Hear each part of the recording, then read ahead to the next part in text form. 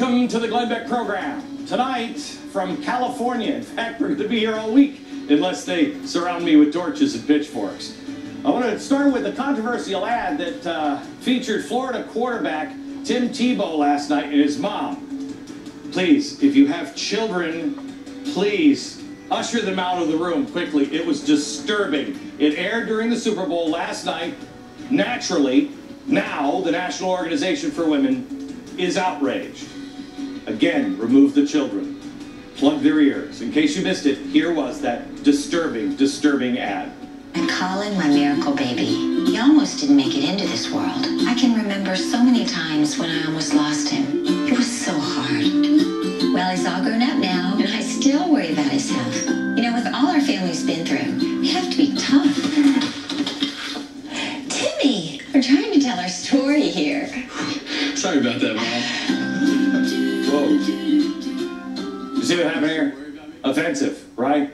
Now has put out a statement that the ad promotes violence against women and, quote, CBS should be ashamed for airing it.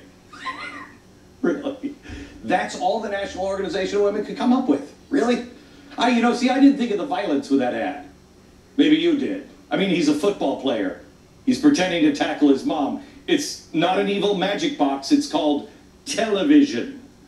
Now, I want to know if the National Organization of Women, expects that all football players in America are going to go brutally attack their mom today for no good reason. But I also like to know if Now has come out against this. Same Super Bowl, different subject.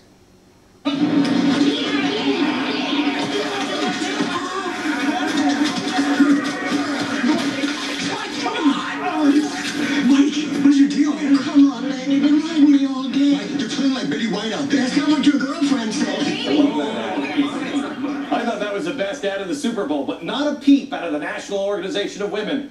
Why isn't that violence against women? Oh my goodness. It's not just violence against women, it's violence against old women. Why the hate from the National Organization of Women? I'm just asking, why the hate? Why the hate?